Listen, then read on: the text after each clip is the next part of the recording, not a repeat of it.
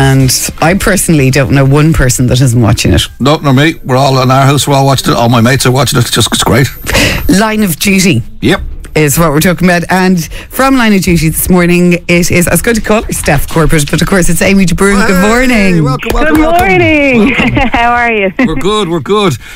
Just without anything to do with the programme, the accent is fantastic. Thank you very much. I'm very pleased. You think so? Yeah, I mean, was that how? Coaching or just constant repetition? Or watching Brookside through the years? Yes, watching Brookside over the years, like literally as a child. Too young, I think I was watching Brookside and obsessed with it. So and I feel like it's an accent, because a lot of I don't know whether it is the link between a lot of people from Ireland that went to Liverpool, but I feel like there is an easy, it's one of the more natural accents for me to slip into, than some others. But well done, yeah. So and a lot of practice, like the night before, like particularly this time round. With Stephen Graham's character, knowing that they're husband and wife and she's lost him and things. I was watching a few Stephen Graham videos before the night before going back, because I was thinking little intonations in his voice might, do you pick up? Yeah. Well, what's it like working with him? I know he's gone now at this stage, but I mean, he's just such a fabulous all rounder.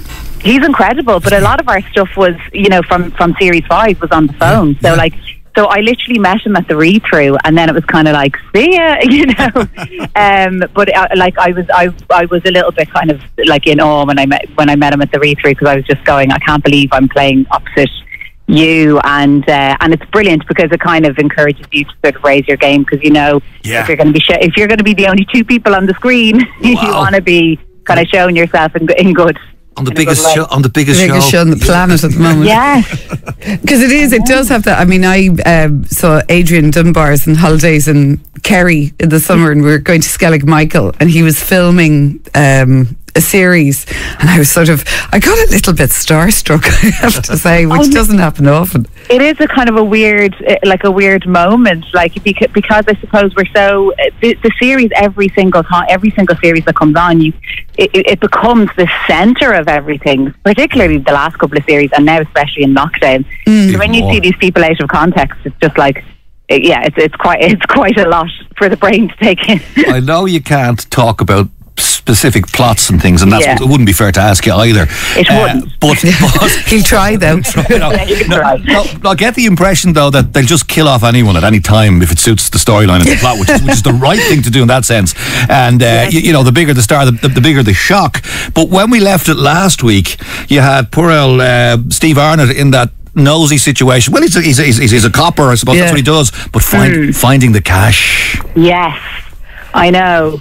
I think there was a really interesting one, because there was a lot of talk, and a lot of people were kind of, asking afterwards, did he go in, and that was their questions that you do have when you're reading the script, did he go in, knowing that he was going to do that. And I liked the idea that I liked seeing him almost close the door behind him and then change his mind and go sort of back inside. I thought that was quite nice. I thought, they're building a little bond there. Yeah, because there is a little bit of a, even though you're sort of the Black Widow now, there's a little frisson between the two of them.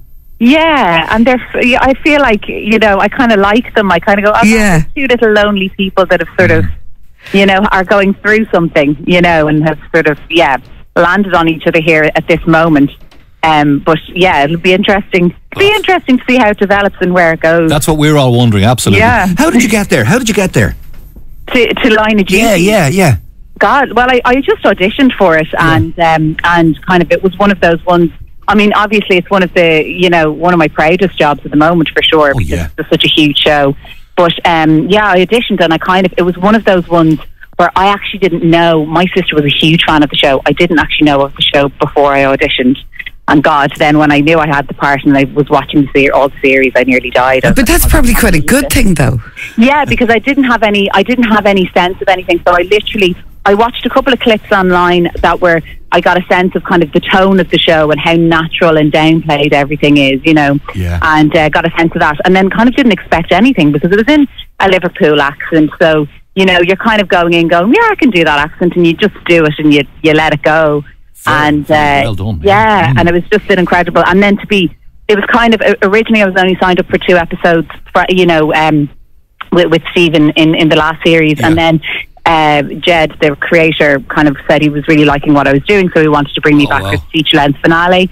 And then, sure, I was kind of going, that was amazing, and that was really nice that I was brought back. And then they brought me back for another series. Oh, so, brilliant. I mean, great. What's next? What would you like to do next, or what? Anything up and running? Because I know it's strange times. Yeah, it is. It is really strange times. I'm really loving TV and film at the moment. I've kind of really gone down that route. It's been quite welcoming for me, and I'm really enjoying it.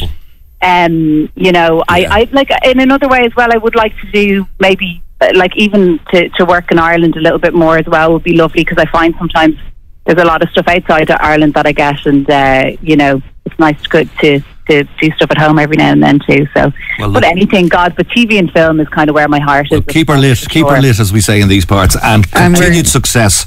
Thank you so much. And we're delighted you took time out to come on and talk to us this morning, Amy. Thank you so much. Thank you. It's lovely to talk to you guys. Cheers. Thanks, Mel. Talk to you later. Bye. Bye. Woohoo! That was great, wasn't it? Oh, how nice is she? Like in the biggest TV show, lovely on telly at the moment. That's fabulous. And you wish her continued success. And absolutely. Can't wait for next Sunday. That's all I say. And I just still love her accent. Q102 breakfast, Aidan and Venetia, 9:43 with the Lumineers.